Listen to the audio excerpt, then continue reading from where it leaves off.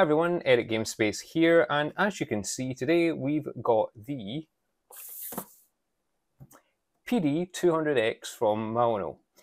This is a brand new dynamic USB XLR microphone from Maono that's going to be targeted towards podcasts and voice recording mainly.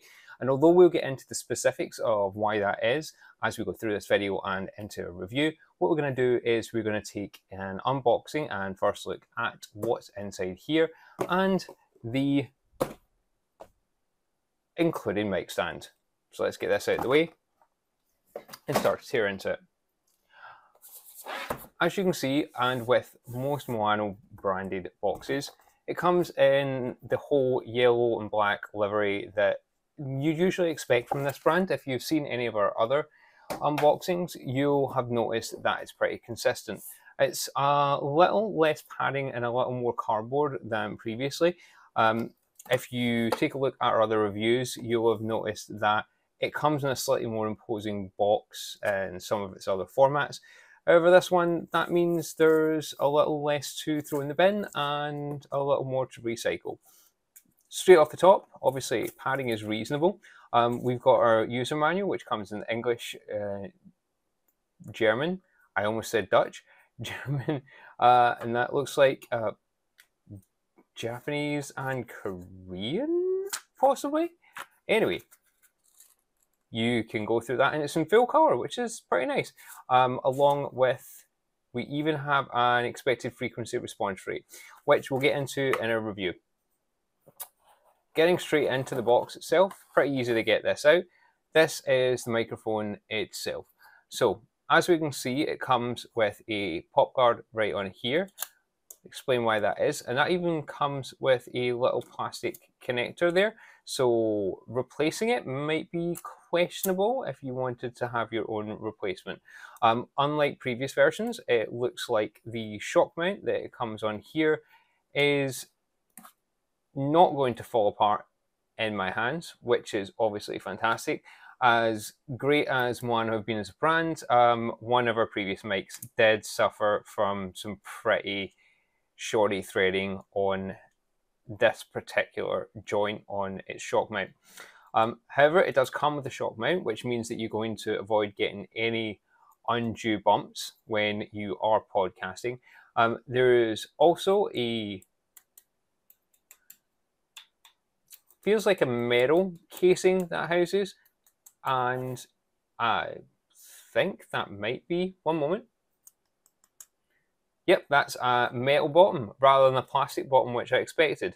On the bottom here, while we're at it, there's your XLR connector, which this does come with an XLR cable in the package, but it appears it was separate when we got sent it, but there is an XLR cable in there.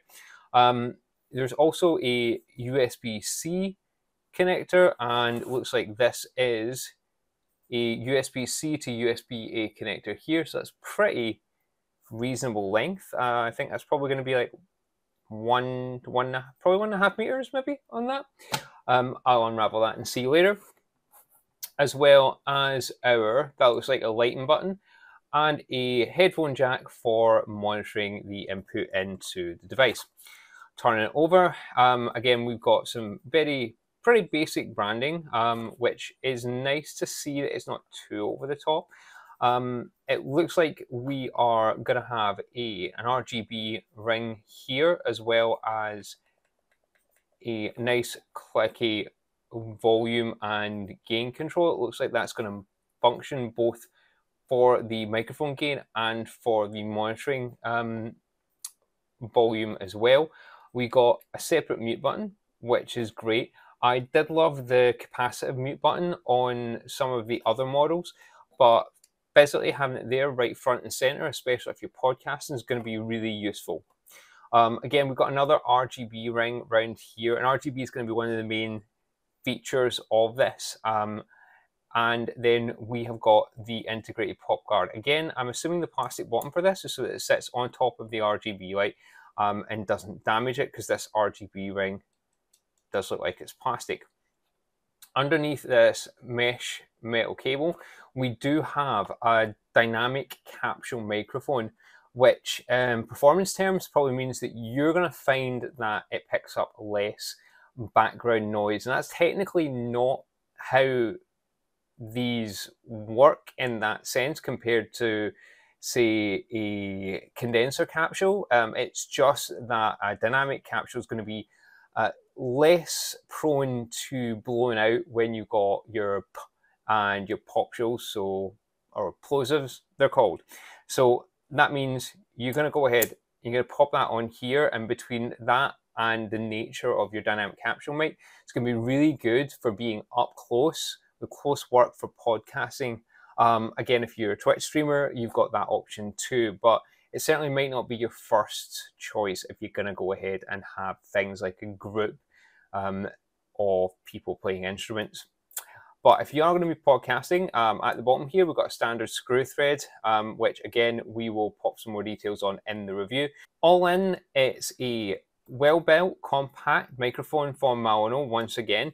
However, just remember that if you are going to be using this or buying it, check out our review, because you will want to know how you're going to use that, whether you're going to connect it via XLR to an interface, or whether you're going to go straight into your computer or laptop via a USB-C cable.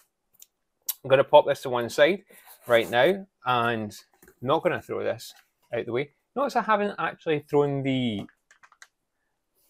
setup instructions out the way yet. I'm going to take a quick look at the microphone boom arm. Now, this isn't a particularly big boom arm. The fact that I can get it on camera here pretty much says a lot about it. And it doesn't feel overly weighty either. However, if you don't have one already, then it certainly is pretty enticing to get that bundled in with the rest of the microphone. It comes reasonably well packed. I'm not massively impressed by it, but you know, it definitely seems like it's going to sit on the budget end of that. Bubble wrap never really impresses me when it comes to recycling, so it is what it is. And included, we've got a standard mic fitting, which isn't going to do you a whole lot of good if you're using the PD200X, but there you go. You've got a connector for putting it on the table, and then you have this itself. It is, once again, not the sturdiest one that I've seen, but it will certainly do the job. It's all metal. It's got the sort of articulation points you would expect. One here, and then one up the end here. So you've got all three of those. Other than that, it's relatively unremarkable, but then again, do you really want a microphone arm to be taken over your desk? You really want it to be able to do the job, and this, well, it will certainly do the job.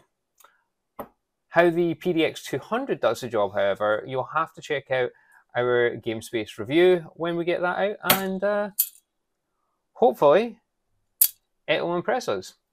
Thanks a lot for watching. This has been the Maono PDX200 unboxing and first look.